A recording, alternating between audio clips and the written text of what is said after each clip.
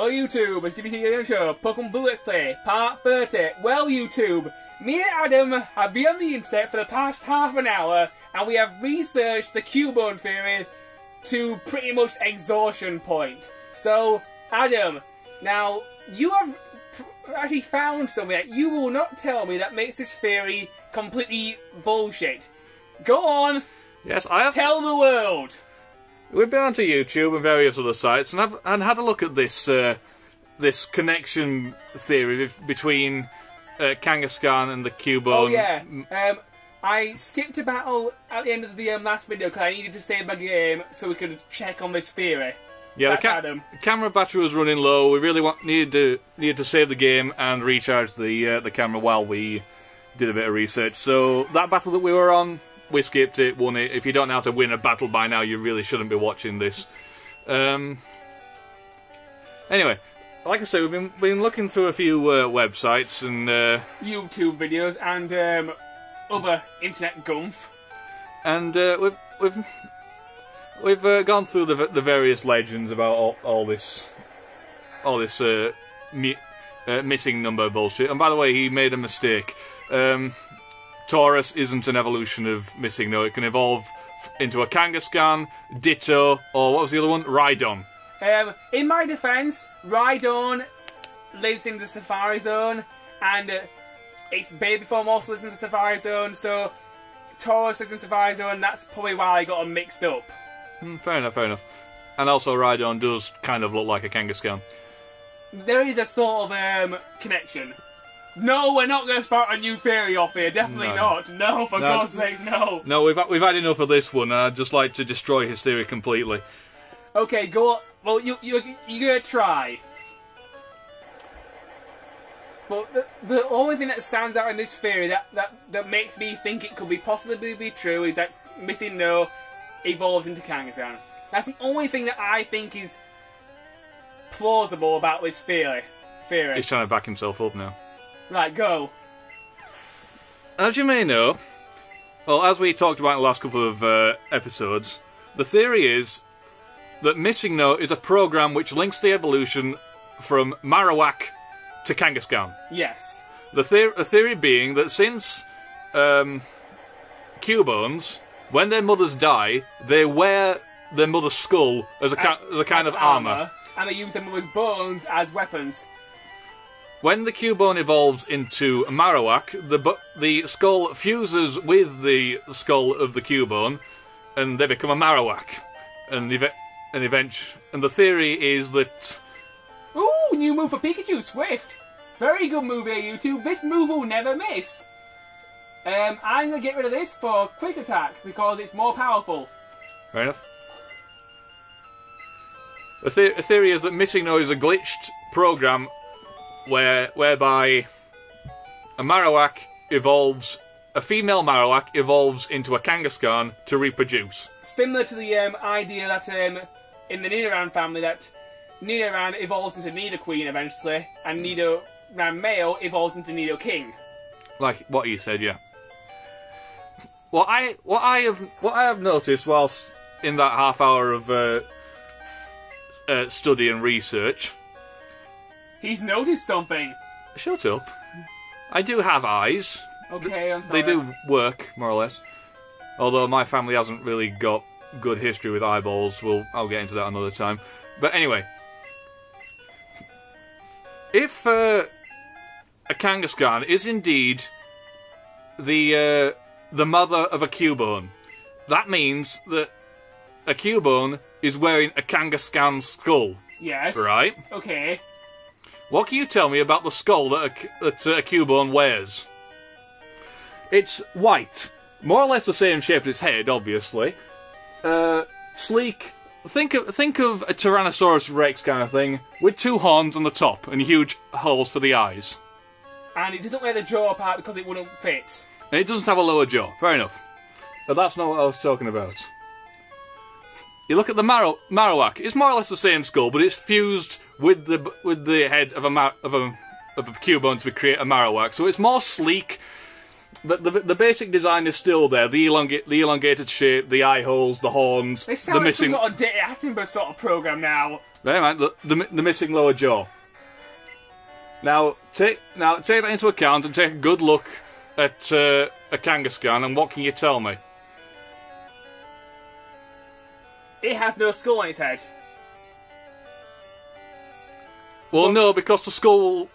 If the theory is true, the skull will have fused with the skull of the Marowak, and you wouldn't be able to see the separate skull on a Kangaskhan. Okay, so how does a Kangaskhan make this theory false then?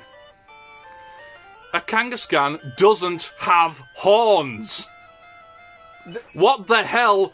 Why is that skull have horns then? A Kangaskhan's head... I can explain this. What, it has bones in its ears? A Kangaskhan's skull is smooth. A Cubone's armour skull that it wears, that's supposed to be from its mother, has horns. Well, according to the when I looked at the picture on the internet, to me, the horn bits were triangle shaped from the off to the right. That's its ears. No, look at Cubone's sprite. Cubone's sprite has horns on the top of its head. Let me look at that. Oh, he's off on one now. A Cubone sprite has horns on the top of its head. Shit! A Marowak sprite has horns on the top of its head. Shit. A Kangaskhan doesn't have horns! Shit! Damn! So biologically, whatever skull that thing is wearing on its head, it cannot be from its mother. Or even if it is, it cannot be a Kangaskhan at least. That was clever, Adam. I do believe you've sort of got something there. Shit! Surely they wouldn't have altered the sprite of a Kangaskhan just to incorporate that one little fucking... just to spark up all this shit. There is one thing though.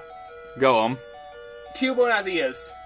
And? Maybe the ears are poking through those little horny bits. Or why are they covered in bone? Because he's put the skull on his head, you dimwad. So when you put a steel helmet over your head, it doesn't create ears. No, but let's say the Pokemon has ears, right? Let's say he pulls the skull down, the ears move because it crushes his head to make it smaller, so it's the shape of the skull. The ears would move upwards, wouldn't they? Into those slots. Okay, so slots created by horns. What? Maybe they weren't horns originally. Maybe they were just ear holes. I don't know. But I have to say, what you've said there is pretty damn clever. Okay, fair enough. Maybe a Kangaskhan is the mother of a Cubone. But that doesn't alter the fact that the skull that Cubone is wearing has horns and a Kangaskhan doesn't. So if a Kangaskhan is the mother of a Cubone, whatever skull it's wearing cannot be from its mother. And if the legend is that we have proven the fact that it wears the skull of its mother, it cannot be a Kangaskhan. Or, possibly... a Kangaskhan has bones in its ears. Yeah, or possibly a Kangaskhan has bones in its ears. I mean, humans have bones in their ears. They're called the anvil, the hammer, and what's the other one? I don't know the bones of the ear, but I know for a fact they don't point out like that. Yeah, well, we're not Cubones, are we? And neither is a Kangaskhan. Just to say something here, YouTube. It's been fun talking about his theory, but now I feel like But now Adam said this, I do sort of I appreciate the theory. I do. I honestly do think that it's a good idea. Mysteries are fun. They're fantastic fun. But when you look at them closely and realise that it's all bullshit, it does take the fun out of it.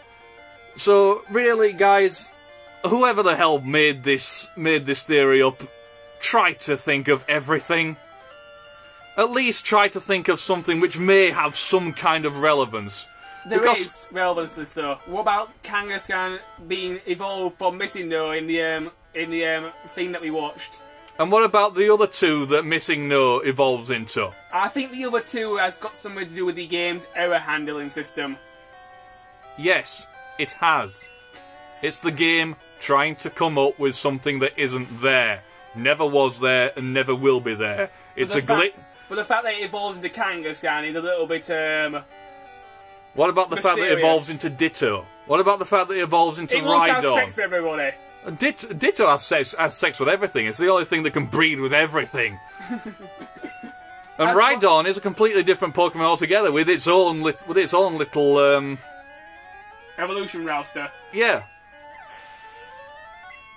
So if anything, the legend should be that it go whatever the hell Rhydon evolves from, Rhydon, and then Kangaskhan, because literally they're only 2 Pokemon away from each other.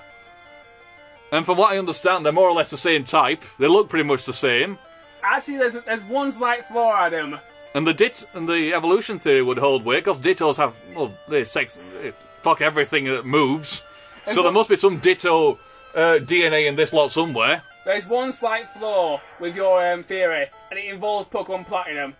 Go on. Rhydon evolves into Rhyperior. So I screwed that one up then. There is no legend. It's a glitch that the game has created because it's trying to find information out of a series of unfortunate events that lead it to start looking for nothing. And people who have seen this theory and saw it evolve into Kangaskhan saw a Kangaskhan sprite and put a skull on it, which made it look like a Cubone. Exactly. It's exactly the same thing that happened with Dan Brown's novel, Da Vinci Code, and Angels and Demons. Okay, they're good. Explain. Watch the movies, read the books. You have 2 minutes. Explain. Short version, please. And the easy version with the big pictures. Dan Brown's novel argues that Jesus Christ was a human and had a child with Mary Magdalene, who was allegedly a prostitute. Wasn't Mary Magdalene his mother, though? No, Mary Magdalene was a prostitute that he supposedly saved, and she became supposedly one of the disciples, the only female disciple. And the bloodline of Jesus Christ runs today in a family known as the Madeleines. No. Oh bloody hell! Watch the movies, mate. I think I've got it. If you want to borrow it, it's long, boring, tedious.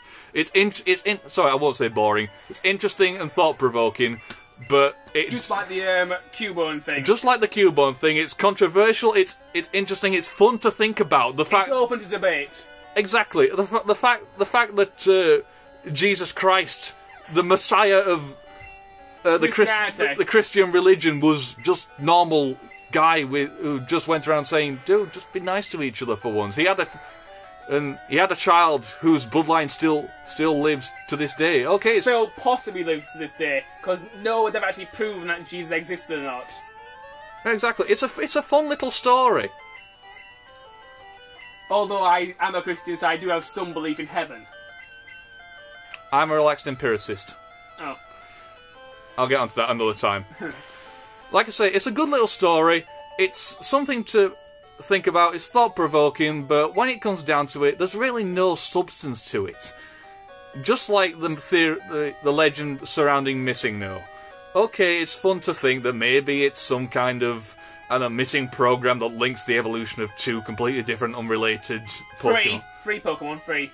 Three unrelated Pokemon. And I do think that since Marowak, don't worry about the time. Marowak and Cubone, they're from what I understand, all their stories about them, they're sad, they're depressing. You feel sorry for the things. So pretending on some level that they have, I don't know, a mother out there somewhere, that they have something else to hang on to. It's just human nature to find connections. And the fact that Kangaskhan's, according to legend, always die young. Support this. Exactly. It all supports it. It also supports the fact that Cubone is known as the lonely Pokemon. Yeah, because its mother's died and it's having to wear its mother's skull and use its bones for weapons. Well, like I say, it's a story. It's fun to think about, but when you really analyse it like we just did, it doesn't really have any substance, and we're run out of time. So anyway, YouTube, in the next part we explore Lavender Town. We finally made it out of this damn cave. So yeah, think about it, have fun with it, but don't take it too seriously. Don't take it too seriously, and don't think about it too much. Take care, guys.